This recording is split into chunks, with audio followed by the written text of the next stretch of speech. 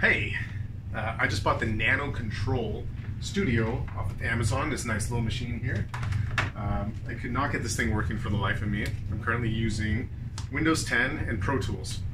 So my whole issue is I could not just get any communication at all.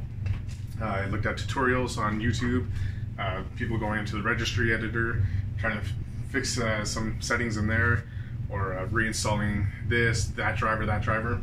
Don't do any of that stuff, okay? Straight up, ignore everything else the internet's telling you because it doesn't work. All you have to do, thank God to Andrew Uren, who posted this 5 years ago. Literally, this is all you have to do. It doesn't tell you this in the manual. Manual, just throw it out, it's useless.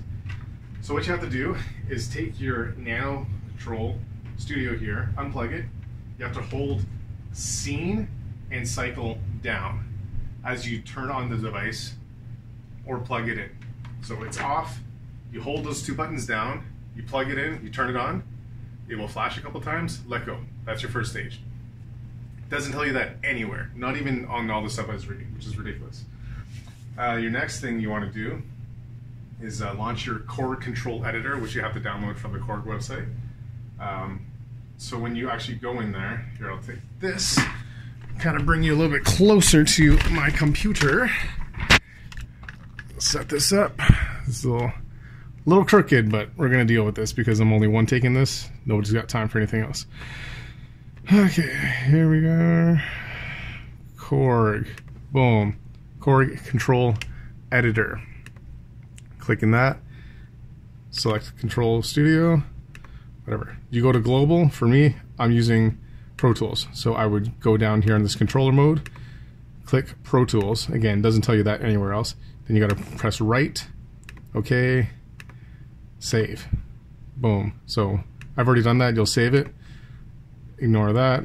We're done that. We're done that step. Okay. Don't have to worry about that. I've already done it. Now the next thing you want to do is just launch Pro Tools. So you'll launch Pro Tools. You'll go do all your little fun stuff. Load your session. At this point, you want to go to Peripherals. Go to MIDI controllers. Select Huey, human, whatever. Receive from nanoKONTROL Studio and send to nanoKONTROL Studio. So same things, blah, blah, blah. Okay. Now, the beauty of this is like 4 minutes long, and when I go to touch my little device here,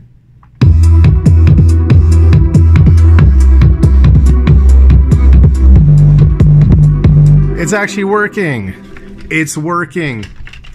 5.5 hours to get this little piece of crap to work, and it's working.